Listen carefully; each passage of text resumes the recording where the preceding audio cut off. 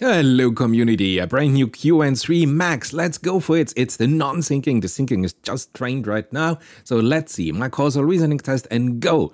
The best is 10 to 15 steps and the really excellent have 8 steps. So let's see, a non-syncing model, but you see it's clearly syncing and it's transparent.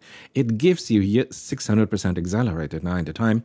Exactly the reasoning traces. This is beautiful. You see it is doing a lot of reasoning. It is not just trying out. No, it is really analyzing here sub-sequences here in the logic and it finds a solution 10 plus 1, so 11 steps, and this is an excellent result here for the first run. But you know what? We will say, there is a better.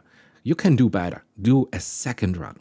And now the real power comes in, because after another 3 minutes, so in total after 6 minutes, you get a result that is damn close to a GPT-5 result.